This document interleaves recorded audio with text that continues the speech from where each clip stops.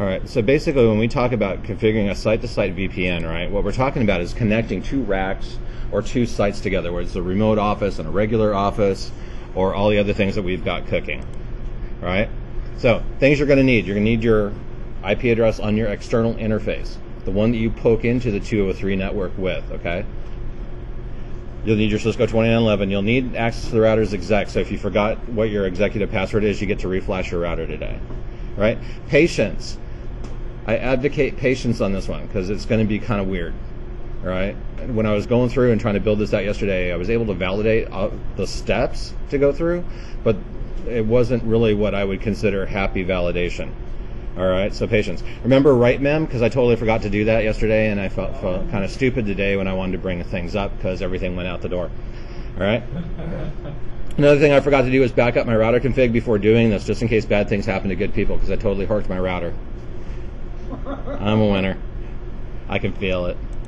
All right, now places I pulled the data from was basically I had to take 3 different sites to try to build this out for you guys, right? So routergeek.net provided a good step-by-step instruction just in case you need it, right?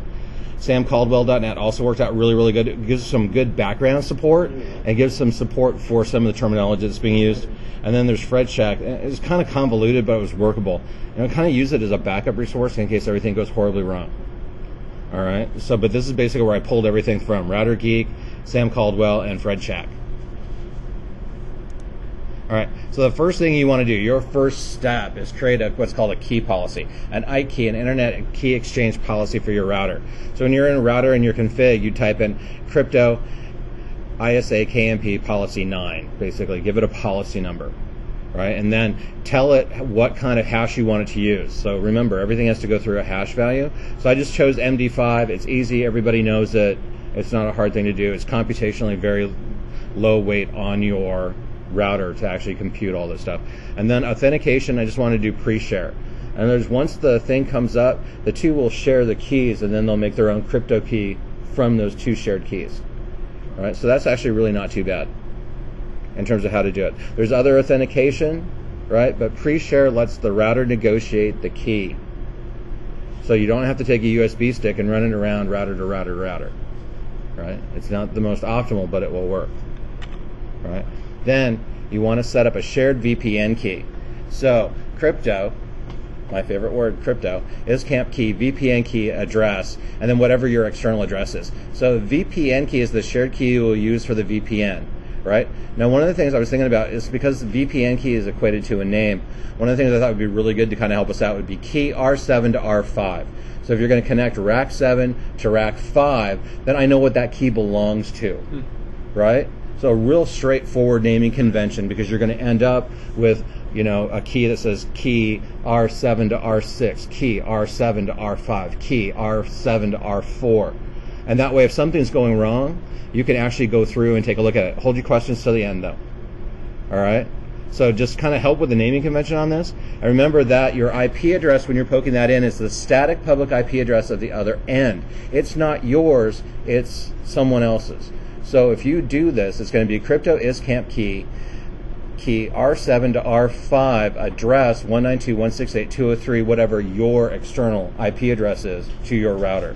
Because that's how they're going to communicate and share keys. The routers. The routers, right? So you're actually poking in someone else's IP address, not your IP address. Because it makes no sense to talk to yourself. That's kind of like one of those weird things.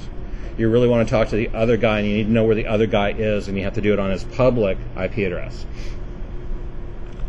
All right. Set the lifetime of the VPN. You only have to do this once, because this is basically a generic policy for every VPN you're going to do. Crypto IPsec Security Association, lifetime in seconds. If you choose 86,400, that's basically that key will stay the same key for 1 day. Right, and then we'll pre-negotiate a new key with the other router every day at a specific date and time after those seconds have run up. If you're really paranoid and you've got the bandwidth and the time to do it, you can have your crypto reset every 5 minutes. But for this case, I think 1 day is going to be good enough that the crypto resets. Right, so it renegotiates a new key every day, and it does it automatically, so you don't have to, which is really handy. All right. Then set what traffic is going to be routed via the VPN. Now, this instruction is really horrible. Access list AA, permit IP, blah, blah, blah, blah, blah, blah. So I tried to break this out a little bit more. So here's what we got. Access list AAA, permit IP 192.168.203.25, the external IP address of your person with a reverse subnet mask, right, to 192.168.203.26, yours with a reverse subnet mask. And I had to actually go look this up. This one, will the arm ask, is actually wildcard mask. And a wildcard mask. It does say wildcard. Yeah, I know. Okay. Right? So a wildcard mask is the mask of the reverse subnet for Class C network. Right? Now you can bust it out to be even more. Right? I've just given you the flat Class C.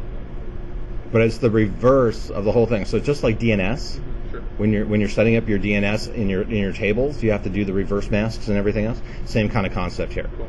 But I actually had to go look up what will ask meant, because I was breaking it out by every single dot. What is a will DCA RDM? That's my initials. Ask. What am I asking myself?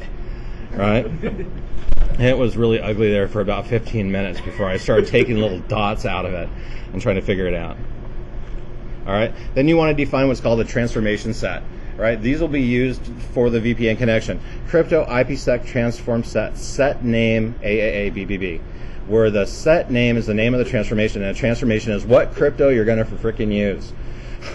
Right. So ESP 3DES MD5 HMAC. So basically, you're saying use 3DES or use MD5.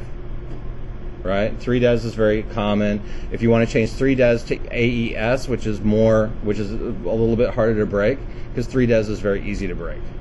Right? So BBB and CCC, or AAA and CCC, are the crypto you're going to use.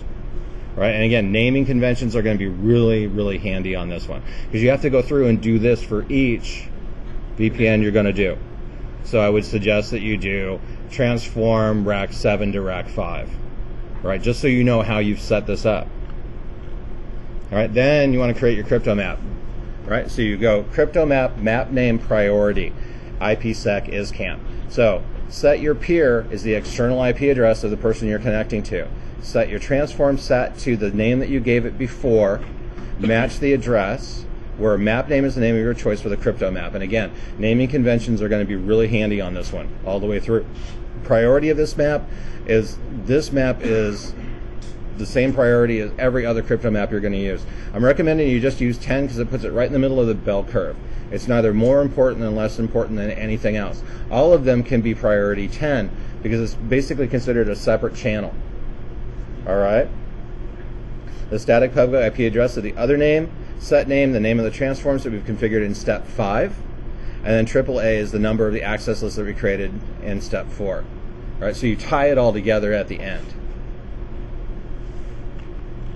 Then we want to bind it to that particular process. So just like we bind a host name to a computer, we want to bind that crypto map to the router that we're using. So it's just crypto map name.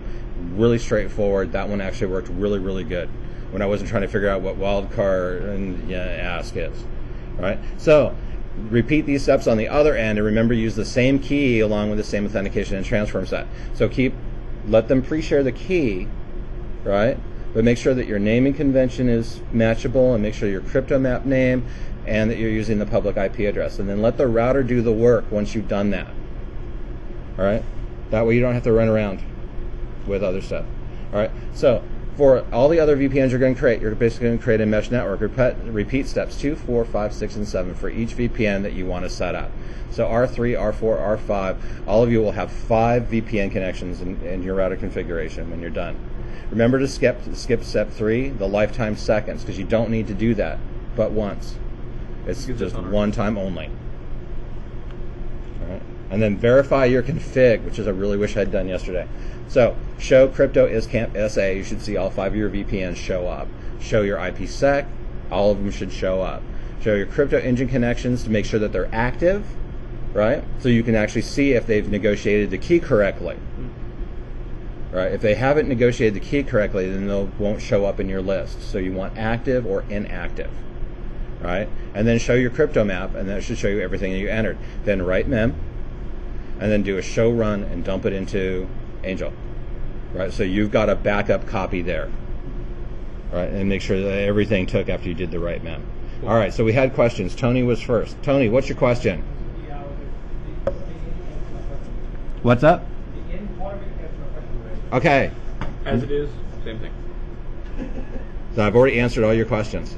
Darn. That's And there's no other until the end. And there's no other questions? Holy crap. You mean I was Oh, clear in my explanations? apparently not. Okay, apparently not. Good. There we go. Now I feel better. When we're searching SlideShare.net, where specifically are we? How are we going to search for this? So if you just go to slideshare.net, rmoral, Our moral. yeah, you should be able to bring up everything that I've pushed it up on this one. All right. So you got it? Yeah. It's in there somewhere. All right. What was the other question back there? Eating food. Did you guys have a question? All right. So we're good. All right. So we're good. So I've recorded this. I'm going to dump it up on YouTube here in a minute, so you guys have got access to it in YouTube as well. All right. All right. Go to it.